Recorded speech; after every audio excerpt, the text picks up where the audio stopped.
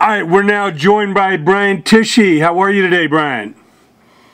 Good, everything's cool. How are you? Oh, doing fantastic. Excited about Silverthorne. I'm just checking out the video again. That's quite a project. Of course, people know you drumming forever, you know, with Whitesnake and Ozzy and Slash and Billy Idol and Foreigner and Dead Daisies and all that. You've had a long career. Tell us how it's all led to Silverthorne, how it all came together.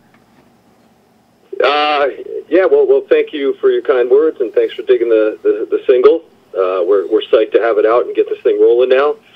So yeah, thanks for that. But yeah, Silverthorne, yeah, has nothing to do with the other bands you mentioned that I've been in, but it's a brand new thing that we got together last year. Myself and singer, guitar player Pete Shoulder, and also bassist Daniel Spree. We got together.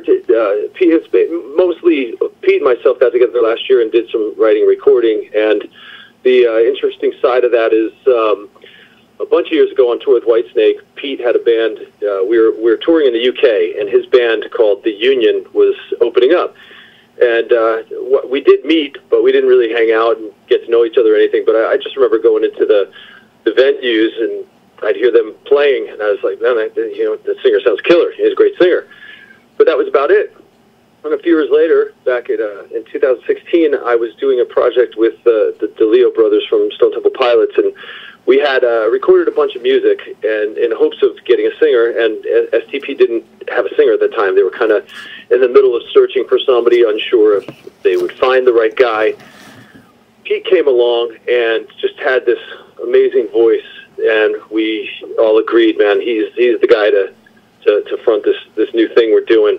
So we ultimately recorded with Pete. He came out, and we basically made a record.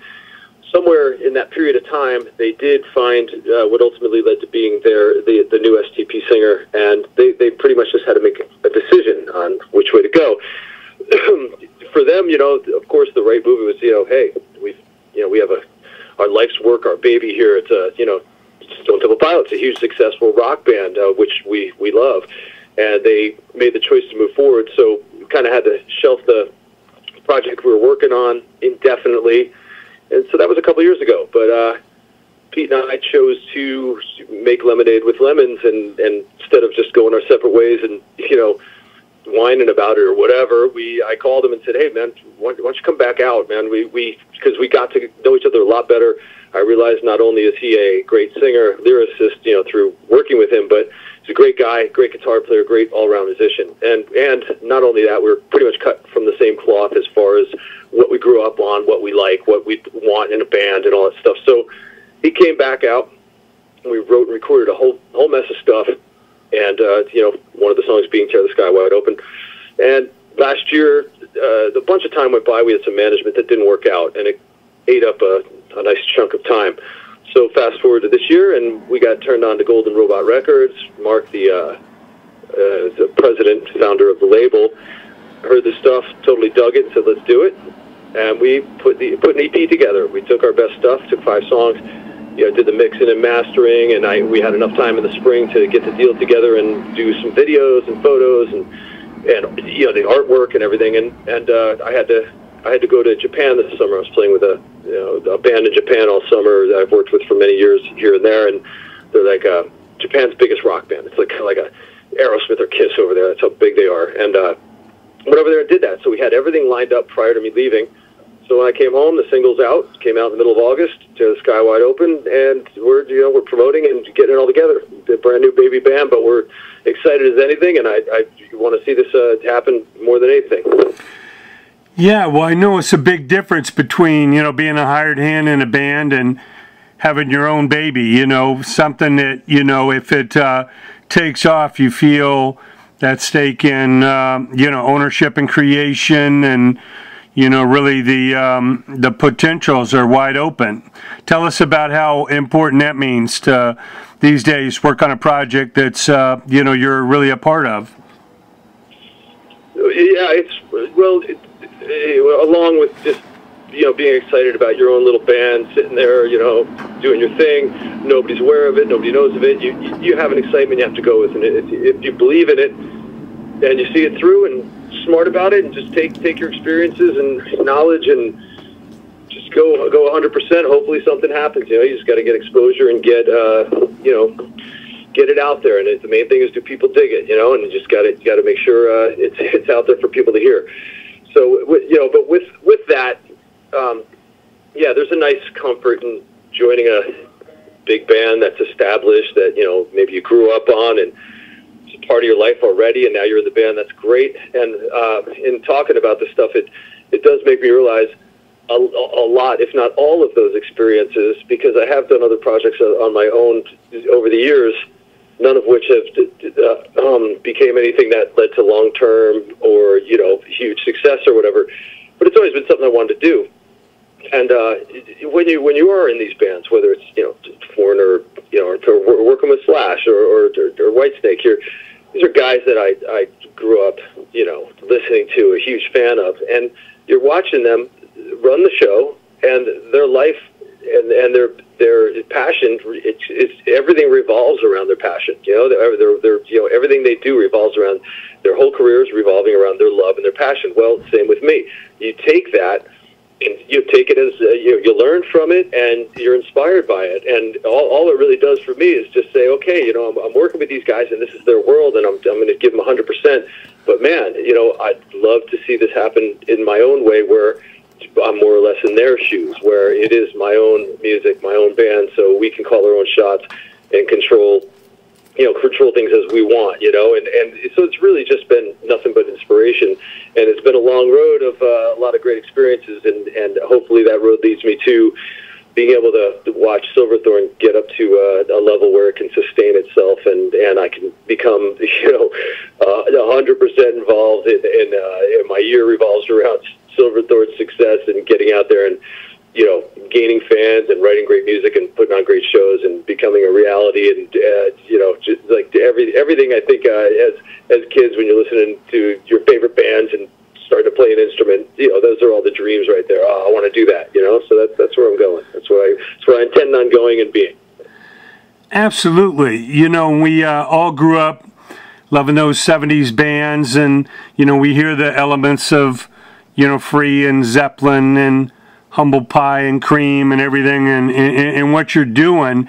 And it seems that those bands really became the blueprint for so many of the bands since then, the 80s, 90s, and since then. Everybody draws from that well, and we know those guys drew from the American, blues music and stuff prior to that. But what do you think it was about those bands in the 70s that had such a lasting quality? You see Queen with the big biopic going through the roof, and all that music, it's so timeless. What was it about that era? Yeah, I wish I knew, because if I knew, I'd do exactly what I know, and I'd become that. It's there's so many intangibles and so many factors, but off the top of my head, I think that a lot of it had to do with just man, where technology, culture were at the time, late 60s into the 70s. So many things were exploding technology-wise in the studios and live with sound systems, and just bands playing to bigger venues with proper monitors and more badass sound systems. And in the studio, just the multi-track recording was just growing at such a huge rate, and bands could be inspired by that, take advantage of that. But who knows why we had so much insanely amazing, timeless music go on in such a short period of time. And rock and roll, really is still a younger style, from what is it, 1955, I think? That was when it all started, right, for the most part. Yeah. But, man, it's come such a long way. You would have never heard styles of music that go on now 30 years ago. But, yeah, as far as being a blueprint, it really is, all those bands. You can take almost any band that's huge now, and, I mean, you even see comments like, oh, Metallica's the Zeppelin of our generation. It's like everything goes back to those huge bands. If a band's huge now, oh, that's like a Rolling Stones thing, or this guy's like a Hendrix. There's those pivot points. Everything kind of pivots back to these certain icons. Anybody that comes out that's a killer visual, flashy frontman with some sort of operatic voice that can command an audience, it's like Freddie Mercury. You know what I mean? It's like that's where we go back to. And there'll never be another James Brown or a Prince or something. Everything just kind of goes back. But why it happened, I don't know. But I'm glad it did, and I'm glad I'm alive for it, because it really was an amazing time.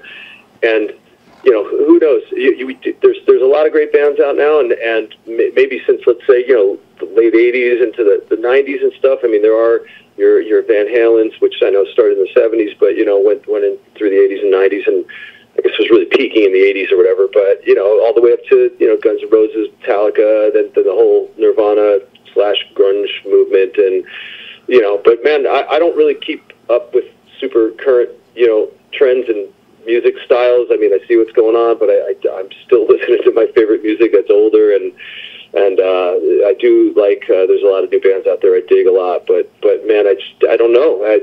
What like I said to somebody else, man, it's the day where you would turn on a radio station and literally in the span of a couple hours hear songs like Roundabout into Stairway to Heaven, into Live Freebird, into Carry On Wayward Son, into Hotel California, into Bohemian Rhapsody. It's like, oh my God, that was really like kind of normal. And if we heard that now, imagine that. Imagine if one of the bigger bands now came out with something along the lines of a Roundabout. I know that's prog, whatever, but still it was a rock song on the radio, and with an epic rock song, and into a song from another band that's like in the vein of Carry On Wayward Son, and then a Stairway to Heaven into that was some insane times for music, for songwriting and bands and overall production, because that ties in the sounds of bands back then and how organic and pure it was. You knew that was the Who playing Won't Get Fooled Again. It was those four guys. You knew it was the Stones playing Gimme Shelter. You know what I mean? You knew it was Steely Dan in the studio doing they had their sound. You knew it was Zeppelin being. It's an amazing time. And now sometimes you hear bands, and if you don't really, maybe you know a song from the band, maybe you dig a song or a couple or whatever, and then a new song comes out, and you're maybe not even sure which band it is, because so many things sound the same nowadays. And there's always formulas, that people follow, but now it seems like more so than ever, production and how people look at things in the studio. It sort of the final product ends up being a little bit cookie cutterish. A metal or a heavier band has a certain sound. There's a certain drum sound, a certain production, a certain way of mastering with compression that makes it pop a certain way, and it gets a little bit samey. And that's why I still love when you could put on a band. Just off the top of my head, you could put on whether it's the Chili Peppers or Rival Sons or Audio Slave. They really sound like themselves. They sound like, and I appreciate that more than a band going in and a producer manipulating them to sound a certain flavor. Yeah, the bands had a freedom. The labels weren't trying to dissect and guess what a hit was, and FM freeform radio was beginning, so they weren't just looking for the single. They were going deep on the albums and really playing multiple songs by a band. So definitely a different era. But I know you do the Bonzo Bash every year, and what kind of influence has John Bonham been on what you do? Yeah, it's more of an influence than any other drummer from the time I became aware of him up to today. It was really that important to me. But anything I say about John Bonham is really nothing new. You're going to talk to just about any rock drummer, and they're pretty much 99 out of 100 drummers are going to say the same thing I'm saying. He just had that impact. He was the guy that became that guy. Somebody had to do it, and he did it. And he did it within that time period that we're talking about, and when things were, so much stuff was, was groundbreaking. And he broke ground, he laid a foundation, and it's still, everything's measured this day by, by what he has done.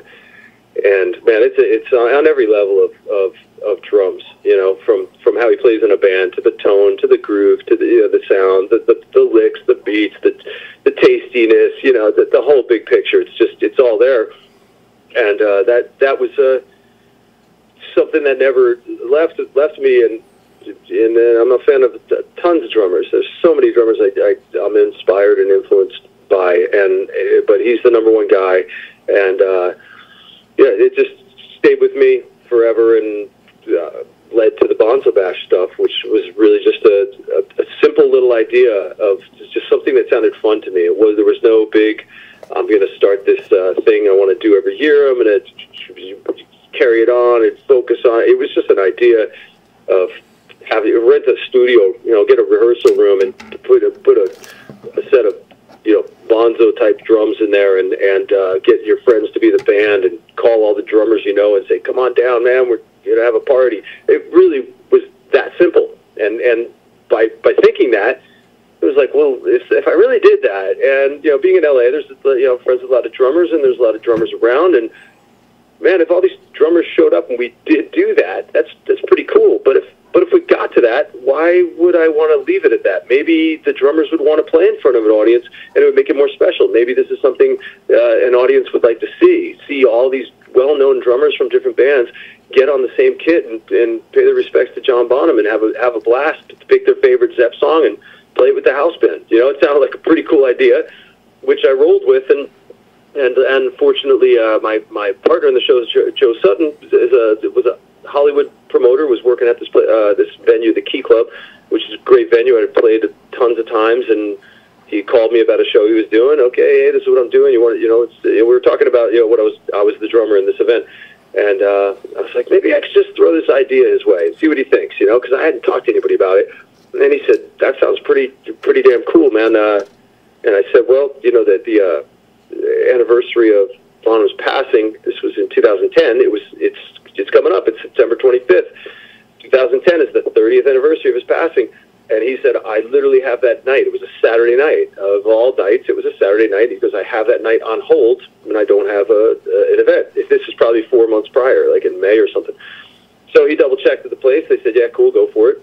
You know, of course, they say, well, you know, it can't just be a bunch of, you know, locals playing Zepp tunes. You know, it's got to be, you know, it's got to be special. So, you know, of course, I started making calls, and anybody that was available said yes. And then some guys I didn't even know reached out. You know, it was such a great night on so many levels. And that was just a little bit of a labor of love and a fun idea. Like, okay, I'm home. I have some time. This is cool, and it ended up being really cool in more ways than just a drum event. You know, it's cool in many ways, but it opened up me to having to be an organizer, the ringleader, and keeping everything, you know, everything flowing and smooth, and making sure that everything's dialed in and organized, and anybody involved has a good time, you know, no matter what's going on behind the scenes.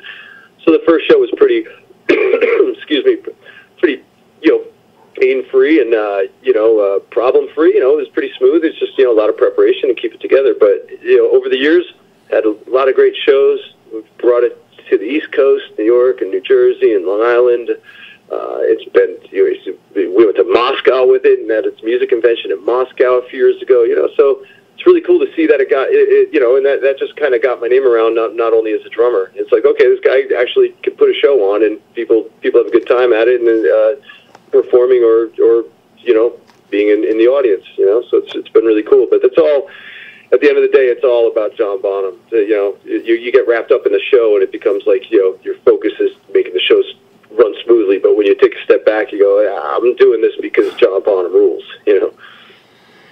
Yeah, I mean, such a force that the day he died, the mighty Led Zeppelin called it a day. I mean, that's quite something that they would not even consider, you know, replacing the drummer and carrying on that legacy. Yeah, and you know, could they have? Yes, it has been done with front men, a la Van Halen, a la AC/DC, which those are huge shoes to fill. I mean, you know, really, and it's definitely not taking anything away from John Bonham at all. It's just, you know, it is possible to do it, but when those three surviving members get together and go, do we really want to? We felt something so heavy with John Bonham being behind us and being a quarter of the band. I don't know. They obviously said, I don't know if it's worth it. If what we deliver with maybe a new member isn't where we were, what are we saying? Are we what are we doing it for? Obviously, none of them needed to do it for the money, So it's like, is this really gonna be worth it? And obviously it wasn't, Yeah, well, the legacy carries on. Of course, you do the Remembering Randy Rhoads, and all that is so special for everybody involved. Now, with the Silverthorne project, is the full album recorded, or are you still working on that? We're releasing an EP, and yes, that's done. As they say, it's in the can, and the artwork's done. It's mastered. It's all sitting there. Now, the main thing is, when is the best time to release it, which we have a solid idea about, but it's sort of when you release a single and you're a brand new band, no history, nobody knows you. You come out and you go, here we are. Okay, you're going to have a lot of work ahead of you, and it's not going to be this instantaneous from the bottom up. Here we are touring, and tons of fans, and everything's record selling, and we know what it takes, and it's baby steps, and it's a baby band. So we're learning as we go, and the next step really is there's going to be a second single out next month, and soon after the EP. It's just as we get closer to the end of the year, you always have to consider end of year, holidays, when offices shut down, how many people are really going to be focusing on new releases. Well, I don't care that it's close to the holidays, because it's not like any major releases from huge artists are going to affect a band like us. Anybody that's aware of our release and wants to get it is going to buy it. Doesn't matter if it's the week before Christmas or the week after. It doesn't matter if the 5 biggest artists in the world are releasing Christmas records and greatest hits records. That's not gonna affect us. It won't have any bearing. It's just more or less. It's not more or less. It's more. Will we be able to have the right promotion at that point in time? Is it better to do it before Christmas? Or is it better to do it soon after? So that's what we're figuring out. Me personally, I want to get it out sooner than later, for sure. So I want the second single to come out, which I can't wait for people to hear, because if anybody listening has heard the first single, Tear the Sky Wide Open, and you dig it, well, great. You're not going to get a second Tear the Sky Wide Open. You're just going to get the same guys writing another song that sounds nothing like Tear the Sky Wide Open, but it more or less features Pete Shoulder on vocals, meaning it's just such a freaking great vocal. It's probably our favorite song of everything we have, and I'm excited, because as I'm excited that we're out and there's a single out, it's like we've heard it, we've sort of been there and done that. I want people to have a second song and hopefully get the same reaction, if not 10 or 100 times better, and just have a couple songs now, and know that soon after that the 5-song EP will be out, and hopefully at that point we have done our behind the scenes homework and set up everything that needs to be set up, and have some nice options out there to get in front of people. Yeah, well, we've been hearing more and more about Golden Robot. I know, more and more American artists are signing there. I know Gilby Clarke's got a record coming out through them, and, we're excited to see what they can do. With so many people coming out through Frontiers, it's good to see other options and other opportunities, to bring out new music. Now, in today's market, the good thing about what I've grown to know and learned about Golden Robot and just being there is they really are about longevity, and there's a lot of one-offs coming out, where you'll have a lot of records come out, and maybe those people that are fans of it want to see it live, but that's not going to happen because the guys involved have other bands or other schedules, or they just don't feel it's enough of a priority to put that time into. And with Golden Robot, they one of the first things they said is we don't want it to be a one-off and then you're busy in some other band and you're not even available because you've committed to some other stuff. And our reaction was, no, man, are you kidding me? What we want is for this to become the priority. That's what we want. And when you know a label wants that, as opposed to, cool, man, we dig it, we're going to get it out, throw some promotion behind it, and then we also have, 50 other releases where we've got to get out and do the same thing too. That wouldn't be too reassuring to me, wanting to see my band become full-time. You know what I mean? So, with Golden Robot, I'm excited that they're looking at music in that way, and they come from this a similar interest of, just loving classic rock and loving bands that, have history and are going to make history and create history and dig into it and become that rather than just throw something out there as a project. This is definitely not a project, but with all that said, to make it something that's not just a project, it's got to have everything it needs behind it and be given a chance. And I can't just magically call a phone number or go online and fill out a form and be on the next biggest tours and open for the next the biggest bands and the best festivals. It takes a lot, and it takes sort of who what and who reacts to it. And that's there's so many levels of that. It could be from fans to other bands to management to agents. It just takes all of that falling in place and to give you that shot to get out there and prove yourself. And I hope we get that chance, because I'm not worried about proving ourselves. That's one thing I know for sure. We want to get out there. I know how we're going to sound. I know what we can do. And it's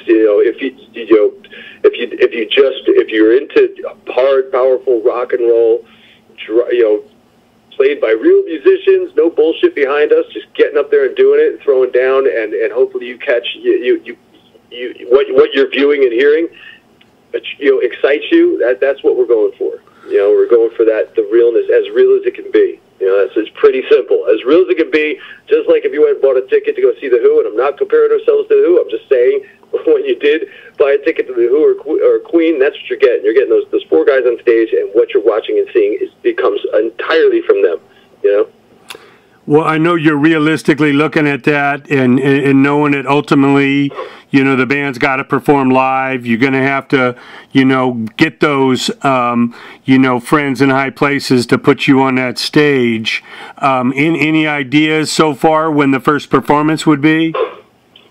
Yeah, I think what makes sense right now, being that we're basically in October, is to just book, get your feet wet, get out there and play. It doesn't matter for how many. It's the fact that you're out there playing. It's got to happen. It's got to start somewhere. You're definitely not going to sit around and say we're not doing anything until some big tour comes up or some some, like you said, friend in high place offers you something. You can't wait for that. You have to create a little movement on your own. So we're going to start out in November trying to play a little bit in LA and Vegas, because myself and Daniel, bass player, are here.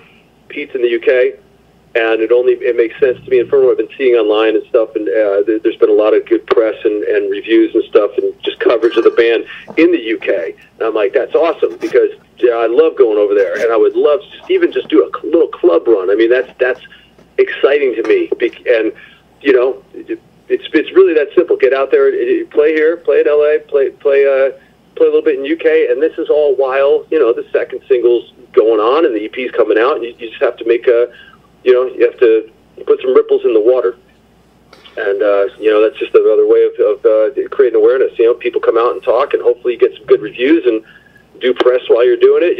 Good, do as much as you can, and enjoy it. Enjoy the fact that you're at this point, because there was a point where Pete and I had this music and nobody heard it. A couple friends, you know what I mean? Oh yeah, it's cool, man. And great. There you are with another little idea sitting there, and it's going nowhere.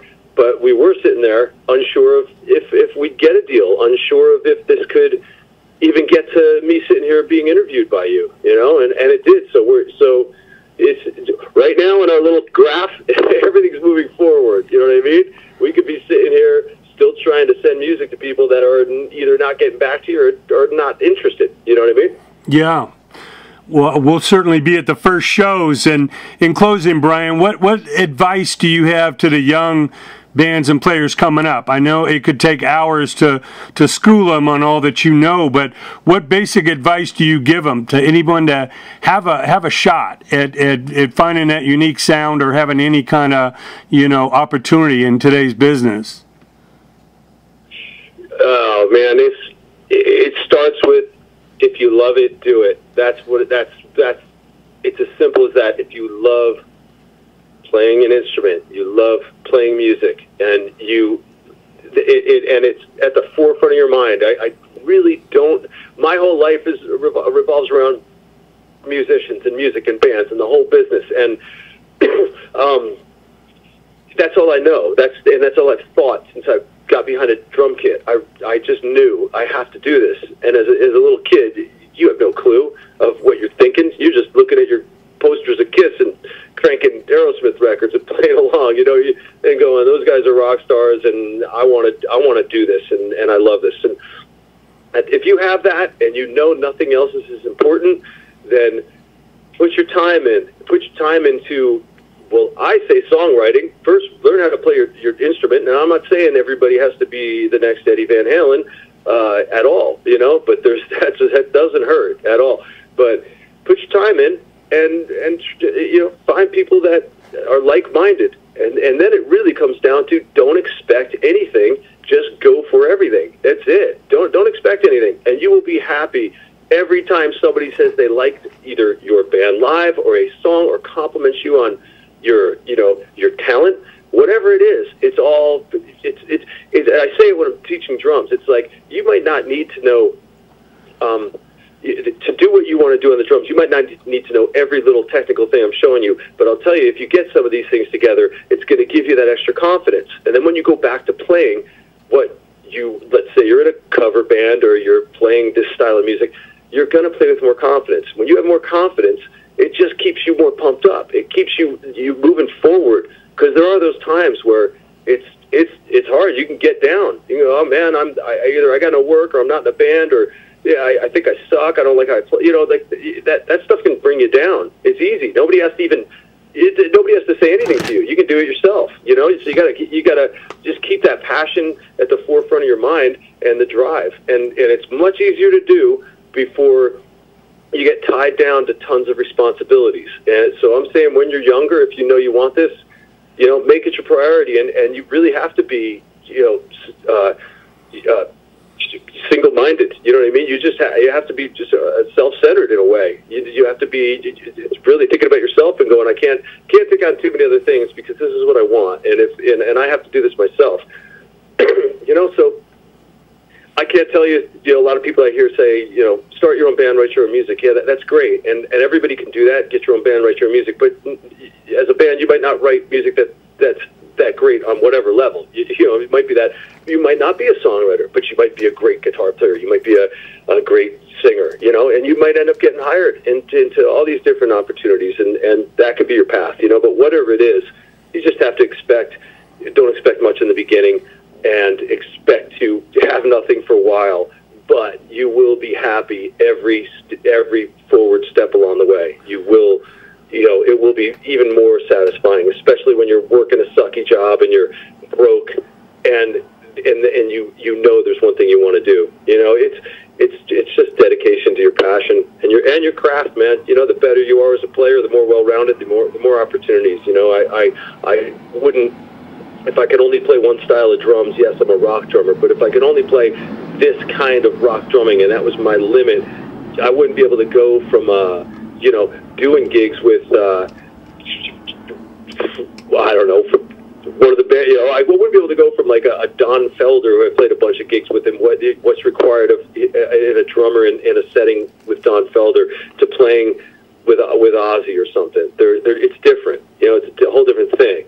You know, I would never play drums how I play when I play with Ozzy or Whitesnake. I wouldn't do that with a Don Felder. It's a different vibe, and you have to be sympathetic to that, and that's how you get work. You know, and I just, that's, to me, that's simple, because I grew up playing the records, and when I played the records, I would try and imitate what I heard, and to do that, you play a little differently here and there. You can play to a Rush record.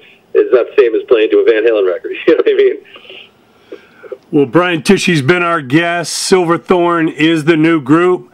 The website, silverthorneband.com, and Tear the Sky Wide Open's the new single. Brian, it's a pleasure as always. Can't wait to see those shows and be there to support the next music coming out. Thanks so much for joining us. All right. Well, thanks for having me, man. Appreciate it.